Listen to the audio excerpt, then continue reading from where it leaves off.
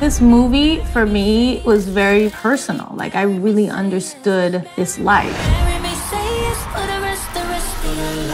Kat Valdez, she's a global superstar. She's strong and confident. She's a businesswoman. She's a boss. But also, she's just a regular person. She's a regular girl who needs love and who wants to feel like she has a home.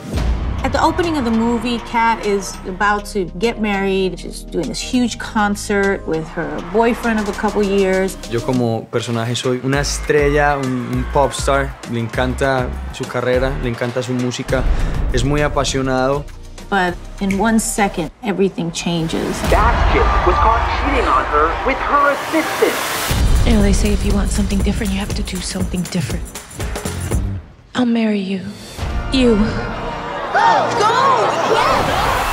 Charlie is a math teacher. He has, kind of a simple life. Your first time bowling. There's a level of fantasy to this movie, of this normal everyman, Charlie Gilbert, being picked by this huge celebrity and coming into this lavish world of excess and sparkles and beauty and wealth. People want to see movies that give them hope. Hope is romantic. What do? Just stand and smile.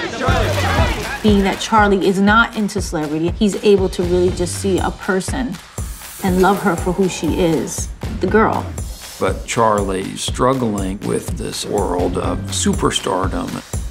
He got nominated at the Grammys. What?